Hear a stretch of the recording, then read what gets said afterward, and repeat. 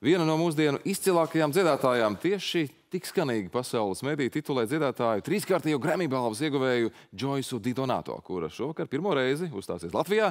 Pasaules operas zvaigzne Dzintaru koncertzālē prezentēs savu jauno projektu Ēdene. Šajā programmā ietverti Hendeļa, Persela, Mālera, Vagnera un Aivza darbi. Gan par projektu, gan dziedātājs ceļu uz Latviju mums ir iespēja šorīt viņu izvaicāt. Joysa Di Donato ir pie mums rīt panorāmā. Good morning. Good morning. Good morning. Thank you. We're very proud to have you here. Mēs aprunāsimies, protams, angļu valodā. Paši arī mēģināsim tulkot par to, ka mums ir liels prieks mākslinieci šeit satikt un, protams, par to, kas ir viņas ceļu līdz Latvijai veidojis un šurp atvedis.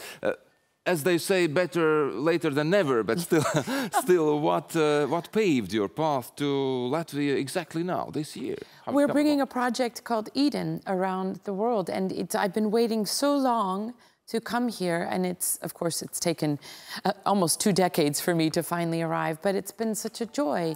And even within just 12 hours, I feel like I've been welcomed with such a warm embrace from people, and so inspired by watching your morning news, where you talk about singing and dance. I'm so inspired. Oh, thank you. So, tātad dziedātāji ceļo pa pasauli ar unikālu projektu, kam ir dots nosaukums Ēdene jeb Ēdene. Un patiesībā jau te 20 gadus ir bijušas vajadzīgas, lai šis projekts nonāktu šeit, Latvijā, bet viņi ir ļoti laimīgi par to.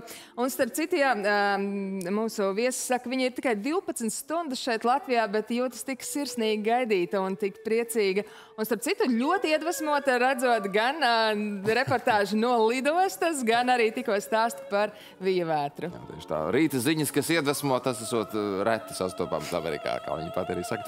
Noteikti pavaicāsim arī par to, vai viņi ir kādreiz sadarbojusies vai tikusies ar kādiem dziedātājiem no Latvijas, kuru arī operas pasaulē, kā mēs zinām, pār robežām ir visai daudz. Have you worked with musicians from Latvia abroad, as we have quite many famous opera singers as well, or didn't you have such a chance to meet them? You have incredible opera singers, but unfortunately, usually my repertoire doesn't cross with theirs. I mean, Christina Opolaios is amazing, sings in one kind of repertoire. And Elena Garancha, of course, who's just an incredible presence on the world stage.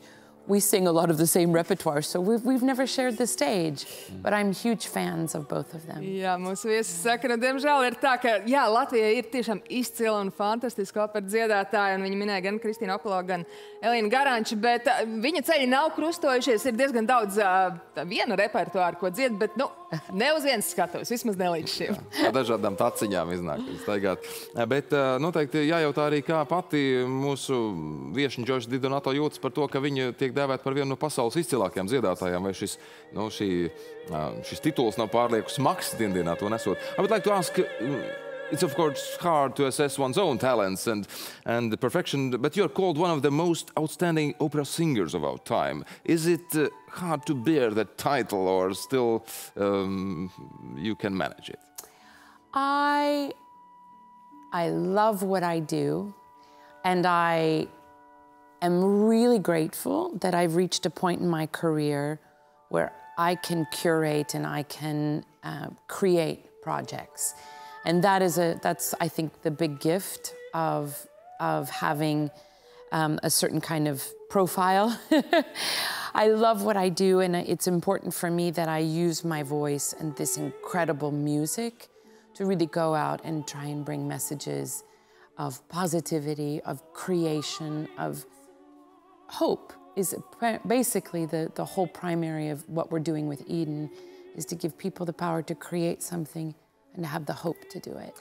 Jā, mums viešņi saka, es mīlu to, ko es daru, un man ļoti, ļoti patīk. Man ir tā iespēja gan radīt, gan kurēt tādus projektus. Tā ir liela, liela dāvana, ka cilvēkam ir dot šī iespēja, un jau vairāk, tāpēc, ka viņai ir iespēja izmantot savu balsi un savu mūziku, lai nodotu vēstījumus. Galvenais vēstījums ir cerība pāri visam, bet, protams, arī radošums un jā, pozitīvas emocijas. Iedvesmošana ir tas, ko mēs zinām, mūzika tiešām spēja panākt. Noteikti vēlamies arī pavaicāt par šo projektu Ēdene, kur, kā mēs lasām, ir ne tikai koncerts, bet arī tāda starpdisciplināra, pedagoģiska funkcija šim visam.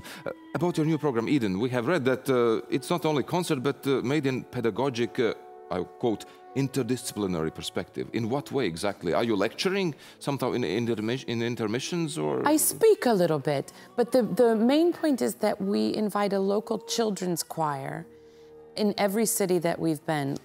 Riga here and in Jurmala, where we're singing, will be our 37th concert. We will have worked with over 2,000 children. And with each city, before we arrive, we do a workshop where the kids can look at a local issue about their local climate, their local environment, and they study about it.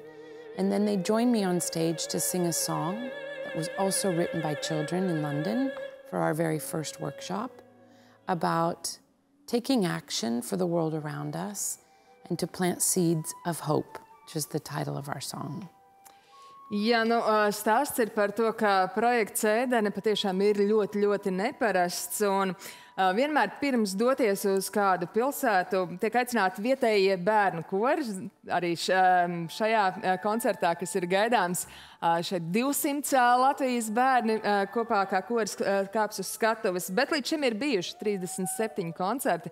Tajos piedalījušies vairāk nekā 2000 bērni. Vēl pirms koncertiem, vēl tiem gatavojoties, notiek arī meistarklases. Un starp citu meistarklases, tā skaitā arī par apkārtējo vidi, par to, cik būtiski ir arī dažādi klimata jautājumi. Arī par to bērni mācās un to apgūst.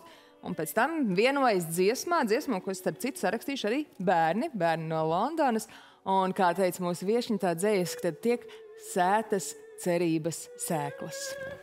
Saslēdzot mūziku ar šo apziņas veicināšanu par cilvēku saikni ar dabas pasauli. Visbeidzot par šī vakara koncertu, ko tad īsti gaidīt publikai, uz ko noskaņoties un, no jā, kā viņu arī pati sagaida šo vakaru.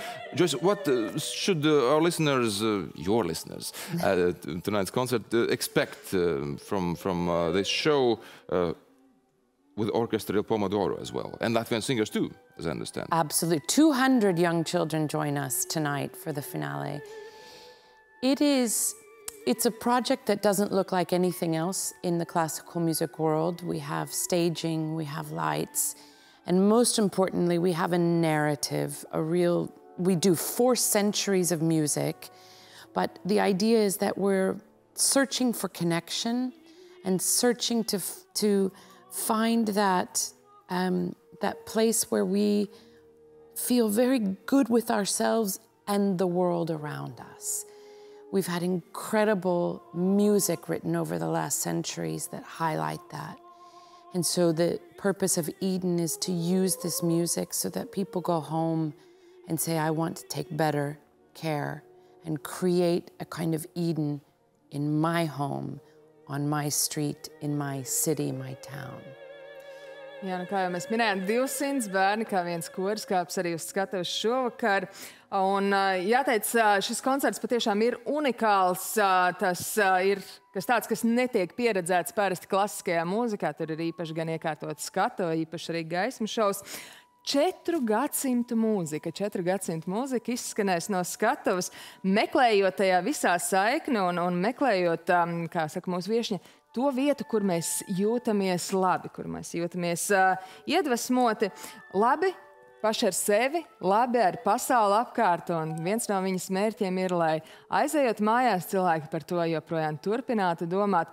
Un domāt par to, kā tad radīt pašiem savu ēdeni, vietu, kur mums visiem kopā būt laimīgiem. Par to arī šis paradīzes stāsts, tā varētu teikt.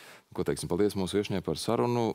Thank you very much for joining us this morning. We wish you a very nice concert and the continuation only of pleasant and good impressions about Latvia that you have starting to get. Thank you, and have an extraordinary festival in July.